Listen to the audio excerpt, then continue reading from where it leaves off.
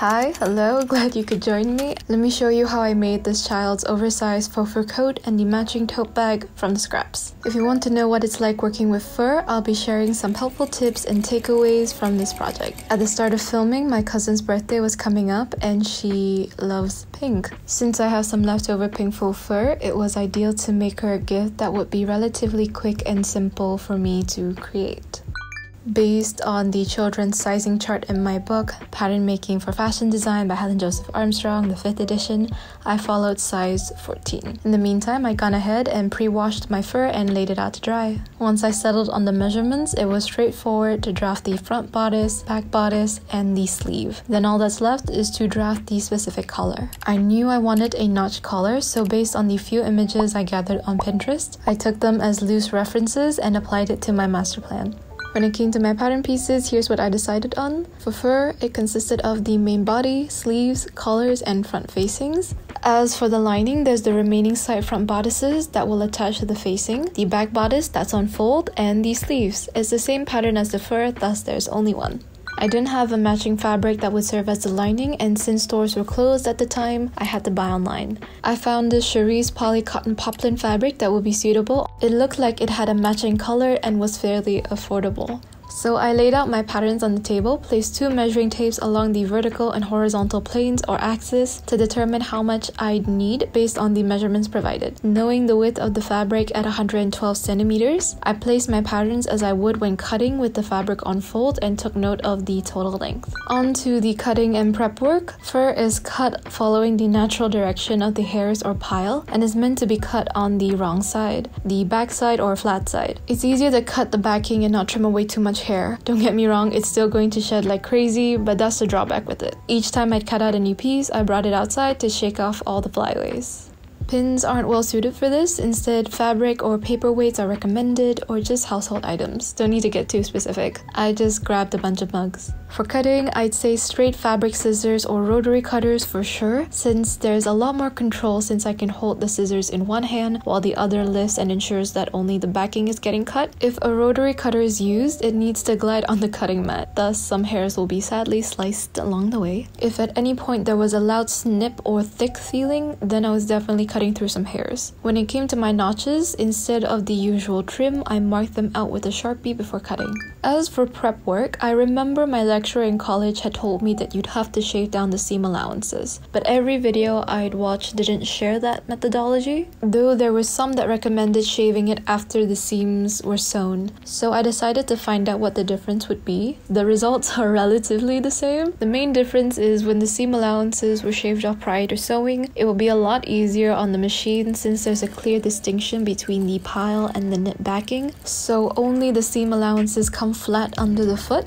The edges and notches are also clear to see since they're not hidden under the density of the fur. This part is crucial, especially when it comes to lining up the pieces, and when attaching the lining with the fur, particularly at the hem, wrist, collar, and facings. But both options still need the extra care in tucking in all the hairs while sewing so it doesn't get trapped on the wrong side. It's easier to do so when the seams are shaved off considering there's less hair, but if any stragglers still got caught and showed on the wrong side, all I had to do was comb them out to the right side as best I could. Either way, it's still recommended to shave down the fur from the seam allowances, be it before or after sewing, to reduce the bulk on the wrong side. I decided to shave them first so it would be easier on me when it came to sewing. For all my fur patterns, I shaved off 1.2 centimeters or a ½ inch seam allowance using my dad's wireless shaver, and my teasing comb served as a guide to mat the hairs down. I eyeballed it when it came to shaving. It wasn't too bad if I was a little too generous with the close shave, cause these little bald spots wouldn't be very noticeable once the hairs were straightened out. I did keep a handheld vacuum ready, cleaning up every now and then. Once all the seams were shaved, I got to work sewing up the collar, shoulder seams, and sleeves before attaching the sleeves to the body. I've seen videos recommending the use of a walking foot, but at the time I didn't have one, but my regular sewing foot sufficed. In real time, whilst working on the jacket, my lining order was taking a while, so there was a brief pause in the project, but long story short, I received my lining, panicked about it being a darker shade than what was advertised, proceeded to wash, dry, and iron it before cutting my lining pieces and get to sewing. It's the same process when sewing the lining, but now the side front is sewn to the front fur facing and then attached to the main fur body. I already sewed up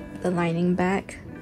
which I have to iron down the seams in a bit. Okay, now I'm just sewing up the shoulder seams together. I haven't gone to the iron yet, so that's why I'm pinning my seam open, being very careful. And as you can see, I'm using the lining side down so that I don't stretch the fur, making sure my seam allowance, no extra fur is getting caught. I did initially want to leave the gap on the hem of the jacket, but I was clearly very tired when I made that decision and realized that it would be better to leave a gap on a side seam instead so that the hem could have a clean finish. Plus, it would be difficult to close up the gap given the different fabric types. So I've done my normal stitch on the top and on the bottom, and in the middle I'm giving myself enough space. You can see that it is just large basting stitches. First I'm gonna iron this seam flat so I have the nice crisp lines, so it shows me where I have to sew it back up, but I will open this later so that I can turn the jacket inside out once I'm done sewing the lining. My phone died, but lining is completely done. I knot it too close so you can see where my hand stitching knot is, and then I just found I caught a little bit on my sleeve, but because it's 100% done, everything has been cleaned up, you know. Sleeves have been lined, the whole body has been lined, and I've tacked wherever I can. So I grabbed the seam from the lining and the fur on my main fabric, and I've tacked them together so that they don't separate. If you, for instance, you see the body has no seam down the back, so if I pull on this, it will separate from the fur. Actually, now I understood that the fur should have had side seams, so I could tack it to the lining considering the whole body can be somewhat separated. But I still had a decent amount of fabric to work with from both my fur and lining that I decided I would attempt an almost zero waste freehand pattern to make a matching tote bag, keeping it fairly simple to pattern and sew. It's pretty easy. I need 2 thin and long rectangles for the straps, 2 rectangular pieces for the main body. This is done in 2 since the pile would go in the opposite direction if on fold or full, 2 rectangular pieces for the facing, and the remaining rectangle would be the lining for the bag. I measured out the first scrap or remnant, divided accordingly, cut and followed the same prep procedure. Then I sewed the straps and turned them inside out. I didn't necessarily need my loop turner for this since it's wide enough to easily slide in and out. So just insert it all the way, bunch it up, wrap onto the stick. Oh, did you see that? It popped out and it's stuck.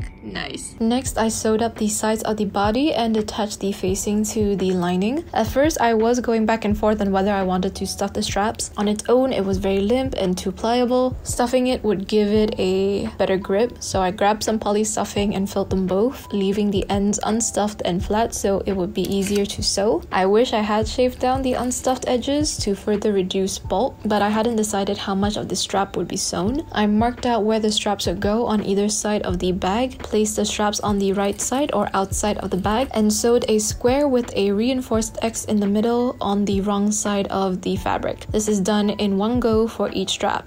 After that, I sewed the main body of the bag, straps, and facing all together in the round. Then, like the jacket, I had left a gap on the side seam to flip the whole thing right sides out. To try to make the hole as small as I can so I don't have to do too much hand stitching, I'm just gonna twist this inside out. Yeah, I think I can do a little bit more, and then I'm going to back tack. Finally, all that's left was to package the gifts nicely and send them off to the birthday girl on her special day. That's all for this video. If you made it this far, thanks so much for sticking to the end, and till next time.